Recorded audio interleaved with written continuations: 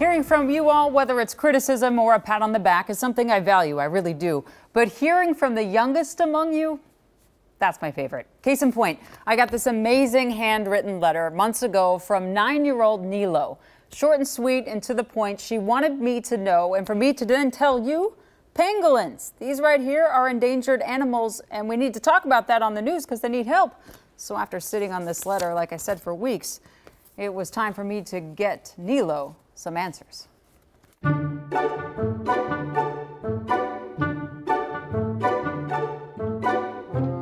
lot of people don't really think about animals that much, and they're just like, they don't really pay attention to what can help animals, and they are endangered because of humans.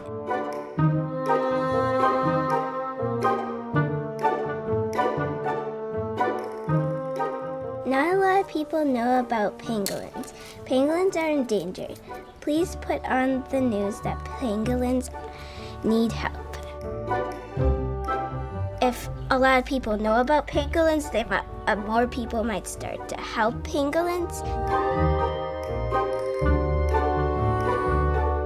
Hi, Nilo. Thank you for your note about pangolins. You are right. Pangolins are endangered, and we are so glad you want to help inform people about them. But did you know their scales are actually made of the same material as our human fingernails? Pangolins do need our help.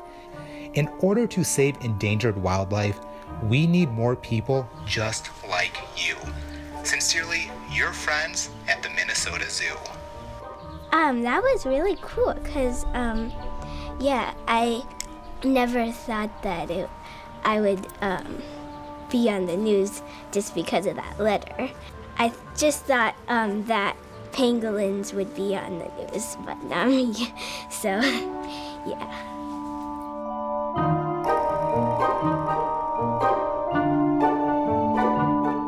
You should really try to help animals and care for their habitat, and because if the earth is not healthy, then we are not healthy, and we are also animals, so yeah.